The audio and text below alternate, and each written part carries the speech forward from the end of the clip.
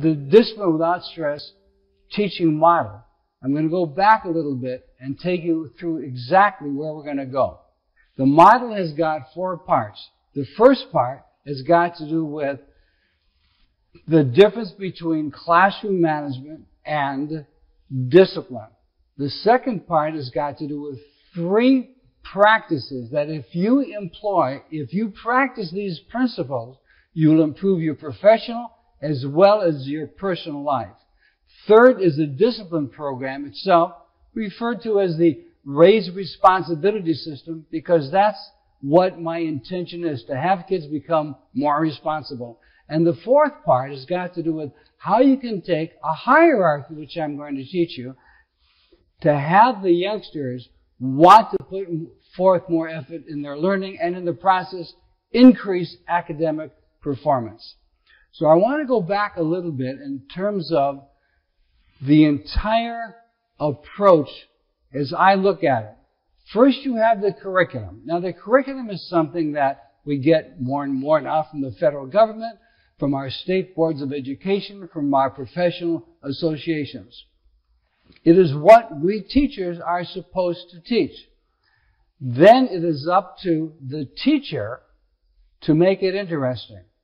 That's the instruction part. So we have curriculum, then instruction. Now the instruction comes in 2 parts. Again, what the teacher does, but also what the students do. Learning is what the student does. So by way of example, let's assume that you have your lesson that you're going to teach. You have made it meaningful. You've made it creative. You even perhaps have made it fun, enjoyable. Then it's what the students do. We know that learning is an active activity. So, if you have a situation where you do not have a good lesson, you ask yourself, well, did I make the curriculum meaningful? Did I have the kids involved in the activity?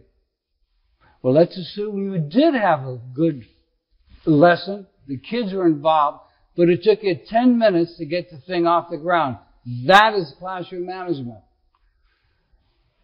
Here's my point. If you have a particularly bad day, ask yourself, did I make the curriculum interesting, meaningful, joyful perhaps? Was my instruction enjoyable? Was it something that I got the kids interested in? I had the kids involved in a good activity. It was very smooth, one transition from the other. But Jason still had poor impulse control. That's discipline. So it's important to remember, discipline does not just stand by itself. And by the way, the raised responsibility will show you how to handle kids like Jason, but it's important to understand, you've got to understand the whole curriculum and instruction and classroom management and discipline approach. So, by way of example, since teachers are in the motivation and relationship business, let's see how different countries do it. Japan, for example, regardless of what the lesson is, if it's literature, if it's science, if it's math, if it's history, the very first thing the instructor does, he gives the youngsters a problem. They grapple with it. He has had them create interest. Interest is a fabulous motivator. After they've grappled with it and they're curious to want to know, well, what is the solution or what is the instructor getting at, then they have the lesson. Then they have the instruction. Notice what the teacher did, however. She first got the kids' interest. What do we do so often in the United States? We say, folks, this is the curriculum and this is what you should learn, and I'm going to teach it to you. Now let's practice it.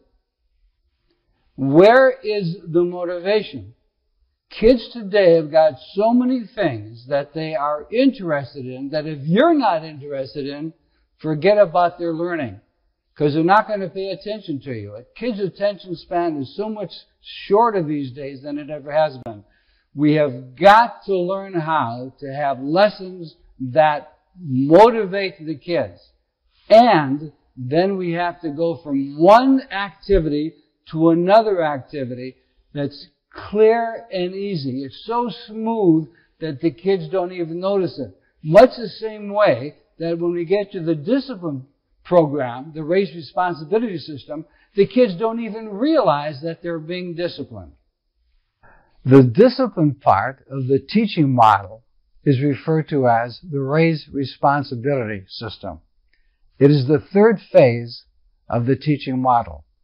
You can have the best discipline system in the world, but unless you have good classroom management by teaching procedures rather than relying on rules, are positive in your communications, eliminate coercion, and learn how to have students influence themselves to change irresponsible behavior, the discipline system will not be effective.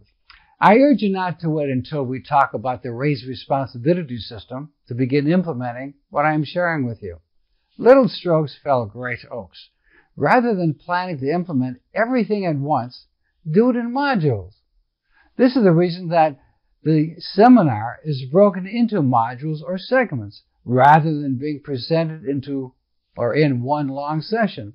For example, before you go any further, reflect on the procedures you are using.